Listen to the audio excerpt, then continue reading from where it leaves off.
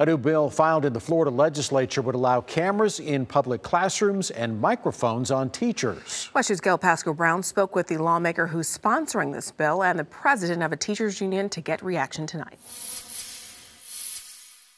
There are cameras on school buses and hallways, and law enforcement wears them. Now, Republican lawmaker Bob Rommel of Naples says, why not in the classrooms? He introduced House Bill 1055. What's your mission with it?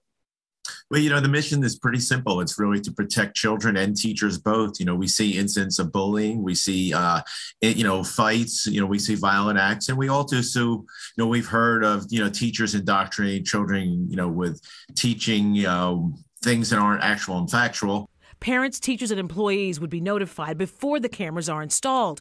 Teachers in schools which adopt cameras would be required to wear microphones. Recordings are in areas except a restroom or changing areas, and the cameras are not live streamed.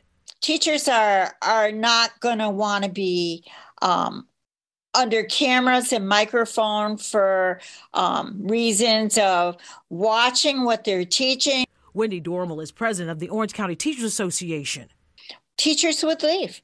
I've talked to a lot of teachers asking them, how do you feel about this? They said that would be it for them. That's just the final straw. Where is the money going to come from to pay for this equipment? Well, it's like everything else in a school. Taxpayers pay for everything in a school. Cost-wise, Rommel says he wants schools to vote on it themselves and get an estimate. Dormel says this is more of a trust issue.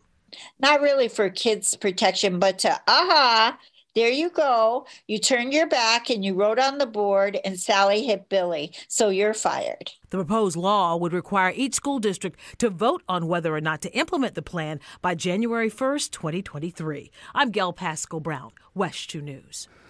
Now, principals are in charge of all recordings, which are kept for 3 months or the conclusion of any investigation. House Bill 1055 still needs to pass several committees before being considered by the entire Florida House of Representatives.